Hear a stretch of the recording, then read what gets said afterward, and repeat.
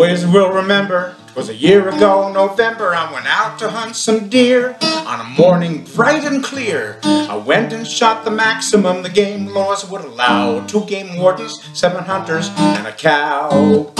I was in no mood to trifle. I took down my trusty rifle and went out to stalk my prey. What a haul I made that day. I tied them to my fender and I drove them home somehow. 2 game wardens, 7 hunters, and a cow. The law was very firm, it took away my permit, the worst punishment I ever endured. It turned out there was a reason, cows were out of season and one of the hunters wasn't insured. People ask me how I do it, I say there's nothing to it, you just stand there looking cute, and when something moves, you shoot. And there's 10 stuffed heads in my trophy room right now.